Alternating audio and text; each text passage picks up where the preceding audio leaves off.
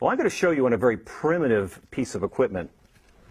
This is a piece of vinyl hose that you can buy at Lowe's. I think I bought this at Lowe's not too long ago. And it's vinyl tubing. It's, for those of you who might be interested, it's 3/8 inch inside diameter. But basically, when you take a mouthpiece and you put it in the length of tubing, it'll resonate on certain notes, and I'll show you how that works. Here's a mouthpiece alone.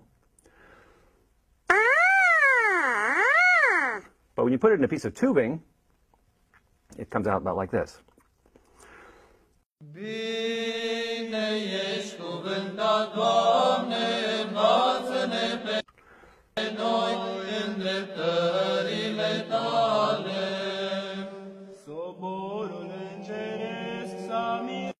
And then what this is just a plastic funnel, but this is just like the bell on the brass instrument. And what this is like a megaphone.